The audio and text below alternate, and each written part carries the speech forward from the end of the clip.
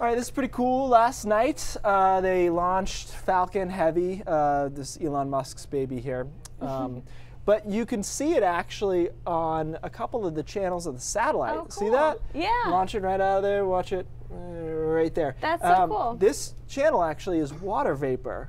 And, okay, two things that are awesome. Also, do you notice it punched a hole in the water vapor right there? I didn't notice that until I saw it on the big screen. So that's punching a hole in the cloud cover as it's going through. That's cool. It picked up as water vapor. But the reason you're seeing the water vapor as it goes up, any ideas on this? No. I like to quiz you randomly. I know. Good. It's because the fuel that they use is liquid hydrogen and liquid oxygen. So when you combine hydrogen and oxygen, you get H2O, you get water vapor. So it's basically seeing the trail of the fuel's byproduct, if you will, coming up into the atmosphere. So that's pretty awesome. I had a friend who lives down there in Florida who took a video of it going over his head too.